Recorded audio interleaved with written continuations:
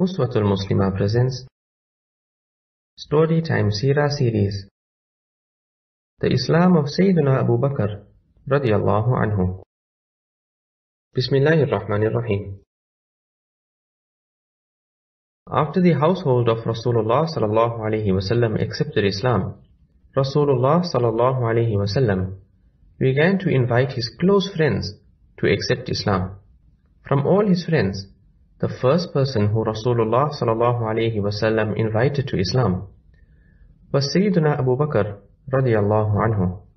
Sayyidina Abu Bakr radiyallahu anhu was a very close friend of Rasulullah sallallahu alaihi wasallam, as they had been friends from the time when they were young children. When Rasulullah sallallahu alaihi wasallam invited Sayyidina Abu Bakr radiyallahu anhu to accept Islam, he did not hesitate or have any doubt. Rather, he immediately accepted the invitation and brought Iman. As soon as Sayyidina Abu Bakr radiallahu anhu accepted Islam, he began going to all his friends and telling them about Islam. That is why many of the famous and great Sahaba radiallahu anhum became Muslims through the invitation and da'wah of Sayyidina Abu Bakr radiallahu anhu.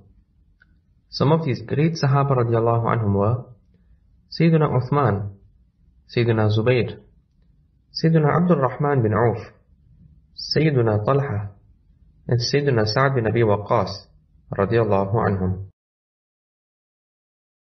From this we learn that a Muslim does not only worry about himself, he worries about everyone. That is why, after Sayyidina Abu Bakr radiyallahu anhu accepted Islam, he wanted all his friends to also accept Islam, so that they could also learn about Allah Ta'ala and go to Jannah. In the same way, we must also worry about ourselves and our friends and family.